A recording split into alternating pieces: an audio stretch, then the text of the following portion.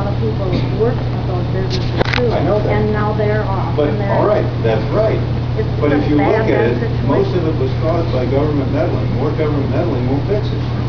If you have, if you don't, I mean, the government, look, and this is George Bush's problem, and before him, because the Federal Reserve has been doing this, playing this game for a long time.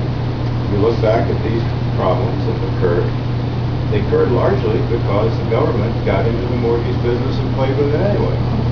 Fannie Mae and Freddie Mac were playing with it, and so they weren't owned by the government, they were sort of guaranteed by it. It's not fair. You have a bad economic problem created by government meddling. The solution is more government meddling? It isn't. The solution is freedom, because we didn't have a collapse like that when we had a free market in these things. Fannie Mae and Freddie Mac served as a guarantor for mortgages, and it was generally known the government would back them. So they were able to do all kinds of irresponsible things. And this industry built up.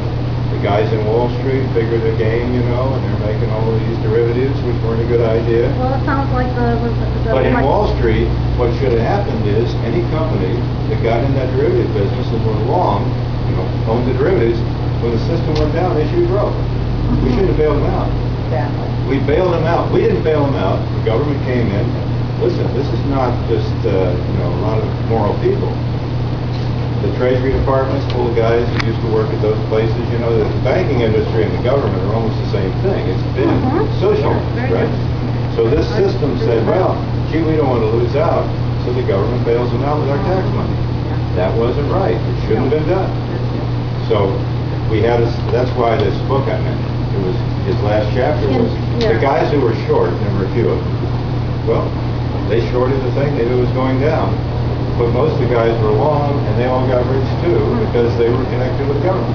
Sure, they gave them the money, and to repay back, they won't give money to anybody. And now we go back to what I was describing. The congressman sits here, because I'm running for Congress. The congressman sits here.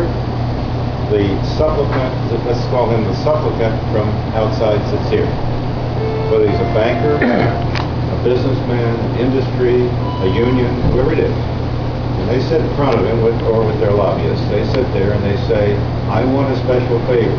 We're talking now about some special favors. The congressman has to have the intestinal fortitude to say, I don't see in the Constitution where I pay public money to bankers and have gotten in trouble.